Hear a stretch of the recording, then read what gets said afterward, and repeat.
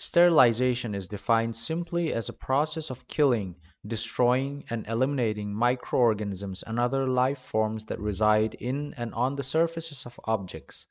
Autoclave sterilization is a physical method of sterilization that involves the use of moist heat, specifically in the form of saturated steam under pressure and at a temperature higher than 100 degrees Celsius.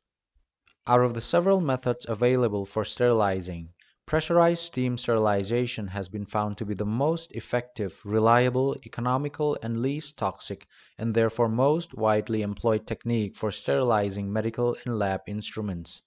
Steam sterilization is strongly microbicidal and sporicidal and has the ability to rapidly heat and penetrate the objects being sterilized, thus killing and destroying even the most resistant microorganisms in a matter of minutes to a few hours.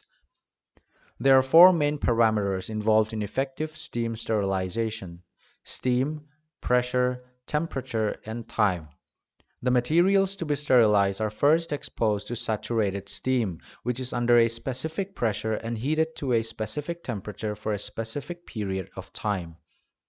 Moist heat in the form of saturated steam under pressure sterilizes an object by destroying microorganisms through an irreversible coagulation and denaturation of enzymes and structural proteins present in such microorganisms.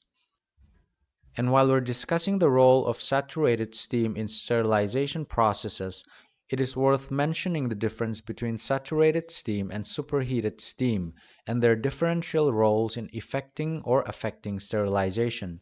Simply put, saturated steam is the vapor form of water produced when water is heated to its boiling temperature under the prevailing pressure condition. In this state, the liquid and gaseous phases of water exist simultaneously. Applying a little more heat will cause more of the liquid water to turn into saturated steam, and removing a little heat will cause some of the steam to condense back to liquid water. But this slight change in heat supply will not result in a temperature increase or decrease beyond or below the boiling temperature. Saturated steam is also known as wet steam because it contains an abundance of water in its vapor form. However, if the vapor phase is isolated from the liquid phase, or the liquid phase has completely vaporized and then the vapor phase alone is heated beyond the boiling temperature of the liquid, then all traces of moisture from the vapor phase of water will be erased, forming dry steam or superheated steam. Proper sterilization of an object inside the autoclave is said to be achieved when the moisture-containing steam directly comes into contact with the object surface, gets condensed on the object surface, and in the process transfers its stored energy onto the object surface, thereby bringing about sterilization of the object. Even though the amount of energy stored in dry or superheated steam is higher than that which is stored in wet or saturated steam, the energy of superheated steam is virtually useless when it comes to effective sterilization, because it, being dry steam, does not contain the required moisture and therefore cannot condense on the object surface to transfer its energy for bringing about sterilization. For this very reason, saturated steam is a much more effective sterilizer than superheated steam. Water boils at 100 degrees Celsius under normal atmospheric air pressure. However, when the same water is exposed to a pressurized environment, according to the principle of gas laws, the boiling temperature of water also increases accordingly. At a pressure of 15 pounds per square inch, which is the usual pressure found inside an autoclave, water present in the autoclave is capable of achieving a boiling temperature of 121 degrees Celsius. At this temperature, the saturated steam produced by the boiling water effectively performs the role of sterilization in ways that were previously explained in this video. In this regard, it is also worth mentioning that it is not necessarily the high pressure achieved inside the autoclave, but rather the higher than normal boiling temperature achieved under such a pressurized environment, combined with the powerful penetrating and heat transferring ability of saturated steam that kills organisms and sterilizes the objects inside an autoclave. The presence of dry air inside the autoclave hugely diminishes the sterilizing potential of saturated steam. It is therefore imperative that all residual air be removed from the autoclave chamber at the very beginning of the sterilization process. We'll elaborate on this when we come to the part on how to use an autoclave. A typical pressure cooker type autoclave steam sterilizer has the following main components: pressure gauge, which gives you the real-time pressure in pounds per square inch of the autoclave chamber; steam release or air exhaust valve. This is the outlet valve for complete removal of any enclosed air within the chamber at the very beginning of the sterilization process. Removal of residual air from the chamber results in a complete replacement of the air with steam or water vapor. This allows for a thorough and effective steam sterilization, as the name suggests. Pressure regulating valve or safety valve 1 with a green color code. This whistle-type pressure valve is designed to stabilize and maintain a sterilization pressure of 15 pounds per square inch within the autoclave chamber by letting out excess steam from the autoclave when it exceeds the 15 psi. So it's pretty much like an incubator thermostat that maintains a constant temperature within the incubator chamber. Double safety valve or safety valve 2 with a red color code. This whistle valve is kind of a fail-safe device that springs into action if the main safety valve 1 fails to let out steam at 15 psi and the pressure gauge reaches all the way up to 20 psi or so. At 18 to 20 psi, the double safety valve is supposed to whistle and blow out excess steam to re-stabilize internal pressure. Lid handle to aid in the opening and closing of the autoclave lid. Lid screws. About half a dozen or so tight-fitting, sturdy, nut and bolt type screws help secure the autoclave lid when in operation under high pressure. Vacuum release valve. This screw valve located behind the autoclave is opened at the end of the sterilization process to let out residual water and steam from the chamber. This creates a vacuum inside, which in turn extracts any residual steam and water from the contents being sterilized. Power supply port. Tripod stand for supporting the tray that houses the items to be sterilized. Immersion heater, which acts as the heat source for the sterilization process. Inner part of the vacuum release valve.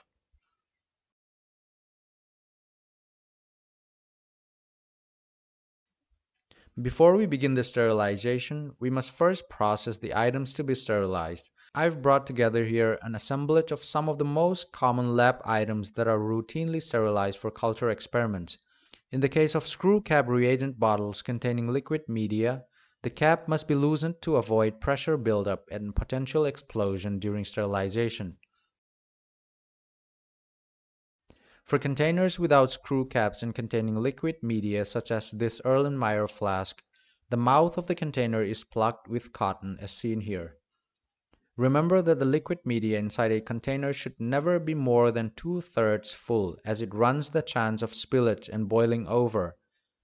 Culture test tubes which may or may not contain liquid media are also plugged with cotton in the mouth.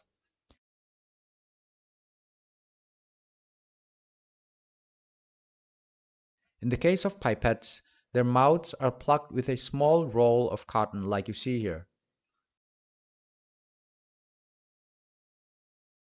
Empty containers such as beakers and petri dishes along with the pipettes are wrapped in brown paper and securely tied with cotton threads. They may also be bagged in autoclavable plastic bags made of polypropylene or PP if available.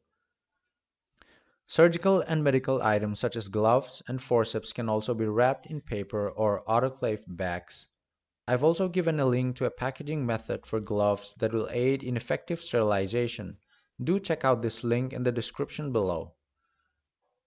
Now paste small strips of autoclave tape on the surfaces and even within the deep reaches of the items to be sterilized. This chemical indicator is used to indicate if the sterilization temperature and/or pressure has been attained within the autoclave chamber and throughout the articles being autoclaved.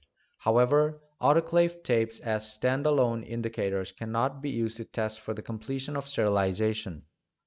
Biological sterilization indicators such as spore strips are usually used in combination with such chemical indicator tapes to check for both sterilization and attainment of sterilization conditions. That being said, using autoclave tapes alone largely suffice for most basic sterilization works. The autoclave tape, which has a uniform color throughout, to begin with, will show diagonal black stripes at the end of the autoclaving process, if sterilization conditions of temperature and pressure were achieved during the same. I'll be using autoclave tapes alone in this video. With the pasting of the indicator strips, processing of the items for sterilization is complete. Once the items have been processed for autoclaving, we place the items one by one into the sterilization bin or tray such that they fit snugly in the tray but without cramping, because we want the steam to effectively penetrate every nook and corner of the items to be sterilized. Now fill the autoclave chamber with clean water, preferably distilled water or RO water or rainwater. Using pure, clean water, preferably without any dissolved mineral content, is necessary because at high temperature and pressure, the impurities and dissolved minerals can easily react with the metal body of the autoclave and cause severe damages over time. Fill the autoclave to the point where the immersion heater coil is completely submerged in water, but the top of the tripod stand stays just above the water surface. Now place the loaded tray onto the tripod stand. Cover the autoclave with its lid. Secure the lid using the lid screws. A good practice for securing the lid tight is to first lift all the screws to their upright positions and then partially tighten each of the screws.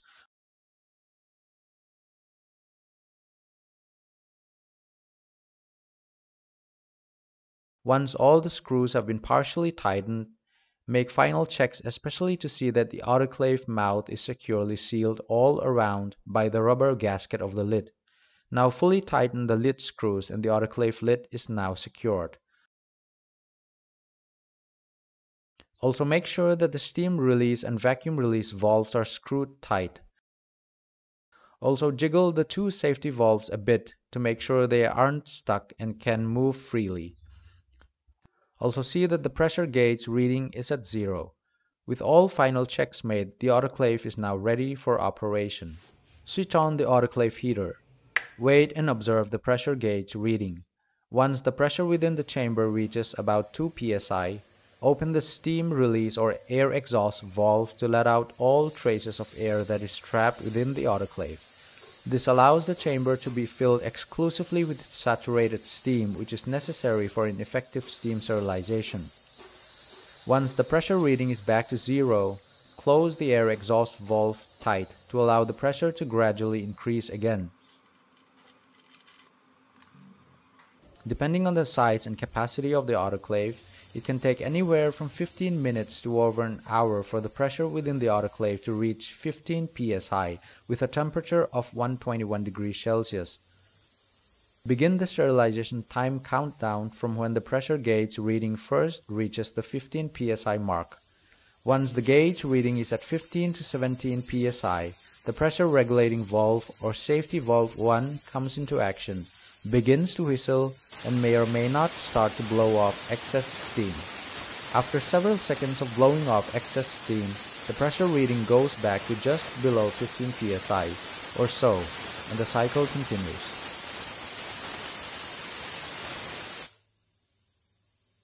Sterilization time periods usually adopted for some of the common items are shown here. For gloves, it's 10 to 15 minutes. For surgical items such as forceps, cotton, bandages, etc., sterilization time is usually 20 to 25 minutes.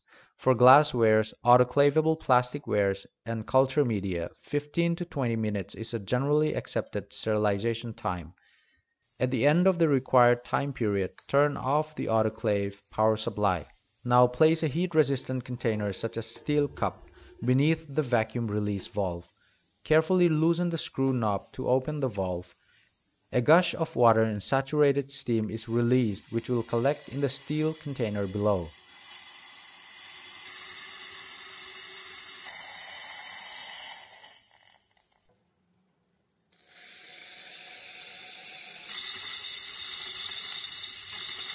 Once the steam and water ceases to freely come out of the valve, close the screw knob of the valve tight.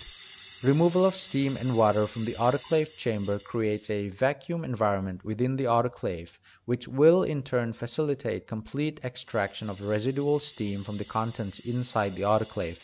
After closing the vacuum valve, allow the autoclave to cool down for about an hour or so. Once it has sufficiently cooled down, open the steam release or air exhaust valve to destroy the vacuum inside the chamber. Now loosen the lid screws one by one and carefully open the autoclave lid. Remove the sterilized contents from the autoclave and place them in a clean and dry area. Check the autoclave tape strips for black diagonal lines. If they appear on the strips, it means that the required conditions for sterilization were attained during the procedure. Unwrap the articles only just before use, preferably within the confines of a sterile LAF or inoculation chamber. So this is all about the fundamental principles, components, and working of a autoclave steam sterilizer. Thanks for watching.